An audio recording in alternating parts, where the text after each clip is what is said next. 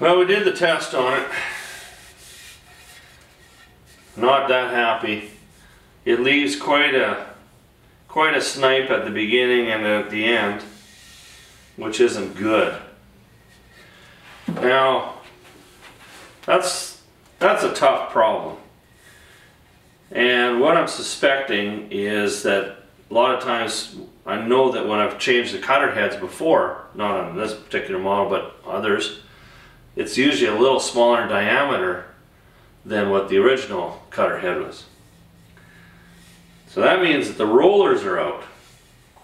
Now there's no adjustment on these. I was hoping I'd get through this project without having to think, but I'm going to have to turn the switch on and come up with a plan. But I'll figure it out, and when I do, I'll get right back to you here.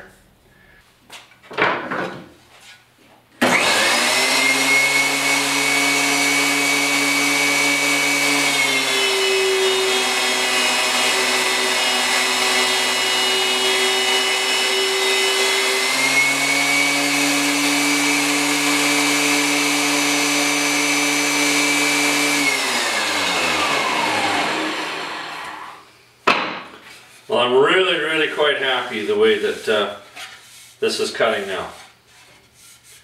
So I know what happened. My last video where I changed the cutter head in this, you ended it early and you didn't see how it ended. Well, I wasn't too happy with the fact that I was getting some snipe with it.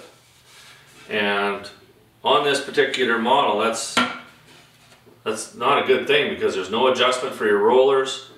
And there's no lockdown to lock the machine in position. So I had to come up with a solution. And I think I've got it fixed. So watch the video and I'll show you what I did to rectify the problem. And I'm happy. Now, should you change your cutter head? I think if you use your planer a lot, I'm happy the way that this is cutting. I think it's quite a bit better. If you use your planer a lot, I think it's a good to go. So, enjoy the video, and hopefully that's going to help solve some of your problems.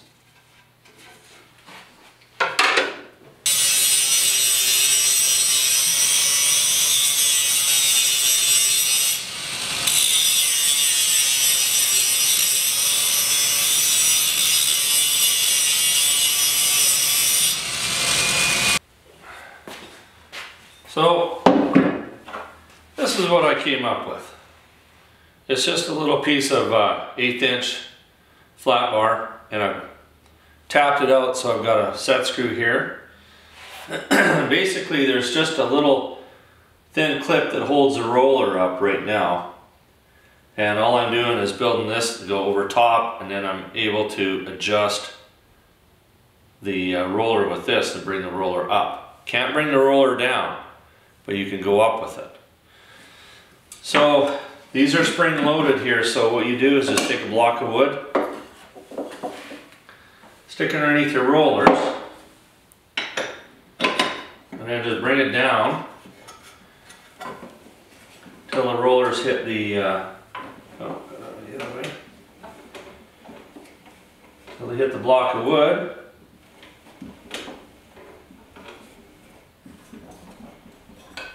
And then you just take a little bit of pressure off it, not very much. There. Now you can undo that little clip and put this on.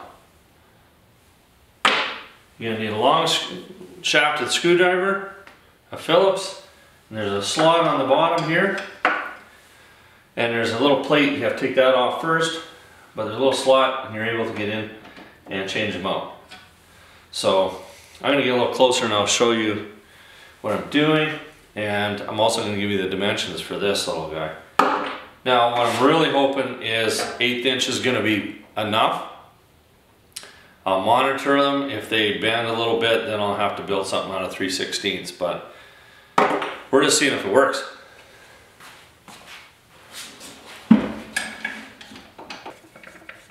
Okay, so now these bolts here, machine screws, whatever you want to call them, I did buy little longer ones because of course now we've added 1/8 of an inch. So basically this piece here is just going right over top of everything that's there.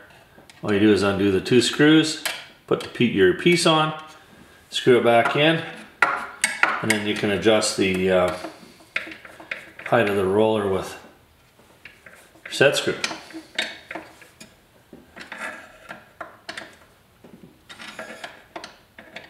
Just like that.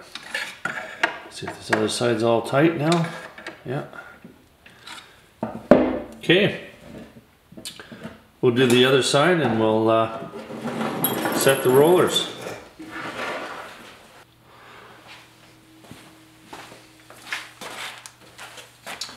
It's a little guard that fits in underneath here. Like that. Now because we've got some new hardware in there, we're going to have to just take about, maybe 1/8 of an inch off of here, up to this little line that I marked. So we'll do that with the grinder. So I raised up the rollers on both sides. Now it's kind of a trial thing. You've got to raise them up, run something through, and if it looks better, raise it up a little bit more.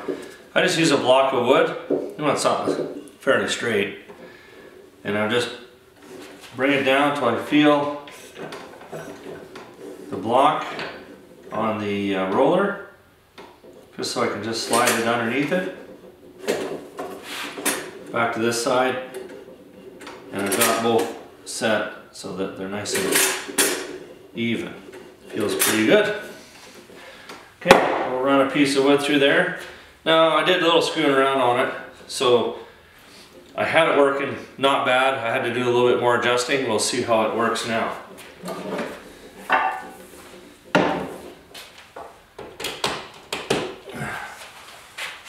Got some earmuffs.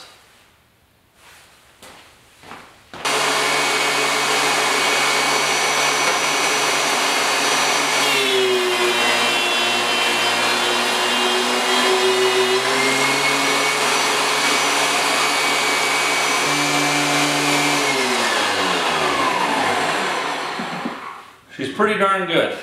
Now, with this model here, and this is the DW735, there's no lockdown. So you can't expect to have perfection with a planer that doesn't lock in position. And there's just a very, very slight little bit of snipe. I might just try and adjust it a little bit more and see where we're at. But for the most part, you'd sand that out. That's pretty good. That is definitely better than where we started.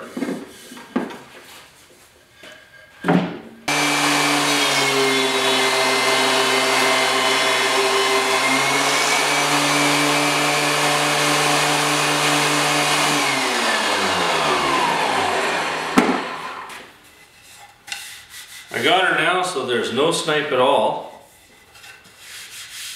I think that looks awesome. So, I've got my back roller a little bit lower than the front one, of course, because you're taking off a little bit of material. But just mess around a little bit. You got to get those rollers fairly close to the cutter edge. I think it works fine. So we took a planer that really sniped and it worked well, but with that new cutter head, it really does cut nice. And I think the sound has been reduced a little bit. It's hard to tell with the earmuffs on, but one thing that you have to do, and that is wax this bed. If it's tight and you're having trouble getting your wood through, all you have to do is clean that off. If there's any pitch or anything like that, use a lacquer or acetone, clean it off, and then give it a little shot of wax. Now, what I use, I've tried a bunch of different sprays.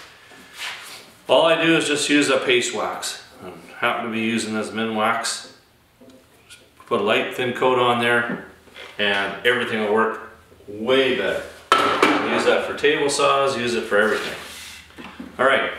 I'm going to zoom in give you some dimensions of the little thing I built, and we're going to call this project done. I'm happy. I'm happy now.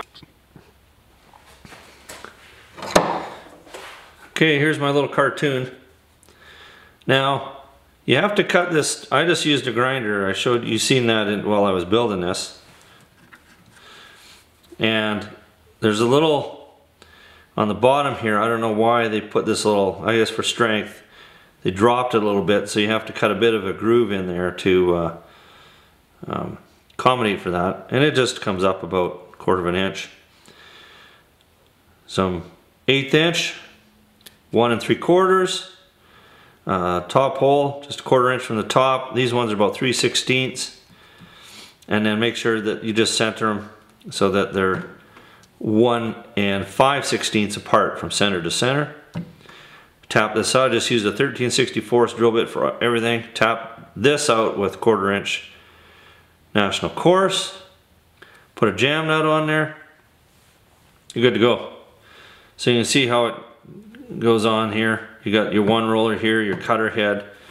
If this is the first one, you want to have it a few thousandths below your cutting edge, and then this one here you'd be a little bit lower. That's all I did. Well, that's a lot. So I hope this helps you out. I give the new cutter head a thumbs up.